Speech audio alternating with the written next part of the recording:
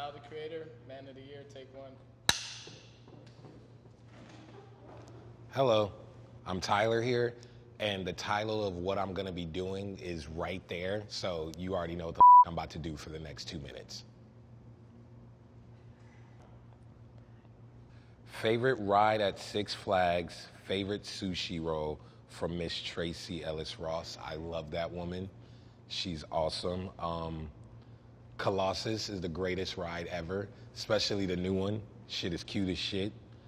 And I prefer just salmon over rice, no wasabi with eel sauce.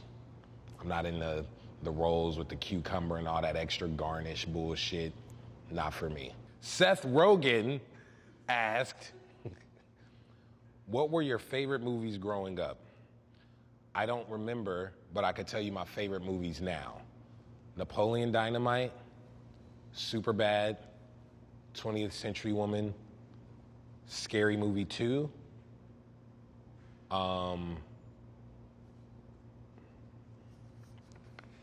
Spike Jonze, why did you win Man of the Year? I don't f***ing know, because I'm tight as f***. I do a lot of tight shit. Like, that's really sick. And I'm cute. From Kendall Jenner, that's the bro. You're the most fun person to be around and genuinely one of my favorite people.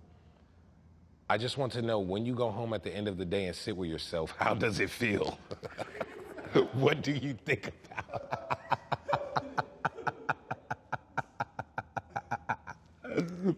I go to f***ing sleep. I don't know how it feels. I go home and like watch TV or go to sleep or shower. I love Kendall, but I don't know what she wanted the answer to be like. Oh, it feels like I could change the world and like the children. Like, I go to f***ing sleep. She thought she had one. Chris Meledandri, if you are unfamiliar with that name, Despicable Me, a bunch of other tight-ass shit. Just know that. Illumination. Google it. Ooh, this is a long question. Okay, Chris. We live in a world that is more fixated than ever on how people perceive us, and yet your artistic expression across music, fashion, performance, and business appears to be so interdirected.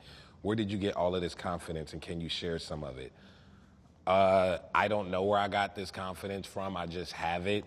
And you physically can't share confidence. It comes from within, and if don't have it, they don't have it, and that's their problem. I like myself, I would myself, and I do everything that I do to please myself. And I think Chris has some of that too, because that is one confident. I like him. And he just asked another question. What was the first song you fell in love with? Maybe Sometimes Dancing by Brownstone. It's off their first album. I think it's number 5. Or Couldn't Love You More by Sade off Love Deluxe.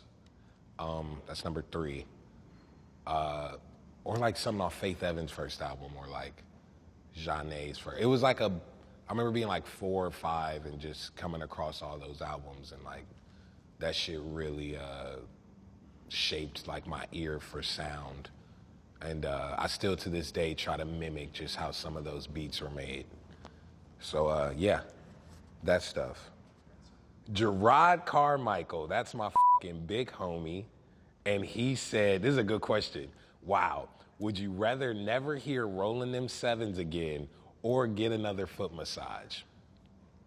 That is a good question, because Rollin' Them Sevens is a song by NERD off of their last album that I absolutely f***ing love. I want to get it tatted on my leg.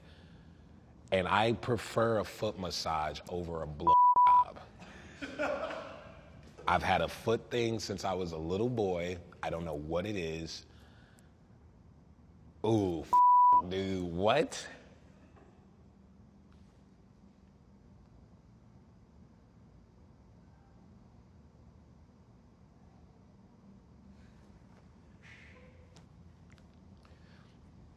Probably never hear Rolling Them Sevens ever again. And I love that song. Have you ever gotten a real foot massage? Like a real one though, like from like someone that grabs your feet like you've been eating too much fish type shit.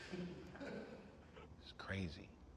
I be getting massages that like any areas you want like that's your, and I'm like, oh, I've been biking, my feet hurt, but also my back. My back don't hurt. I just don't want to look weird and just be the who only get his foot touched for an hour and 30 minutes, bro. Okay, Pharrell Williams asked, as you are inspiring others with your unique point of view and game-changing feats, what are the amazing ways you possibly pay all this forward? Oh, okay. I just did a bike with SC Bikes, and I wasn't fixated on even selling them. I kind of just wanted to give them to a bunch of kids who couldn't get bikes. So I actually teamed up with a Boys and Girls Club to and just sent like 10 to each one that I could with the allotment of bikes that we had, and they'll just give them away to kids who want a bike. I guess that counts.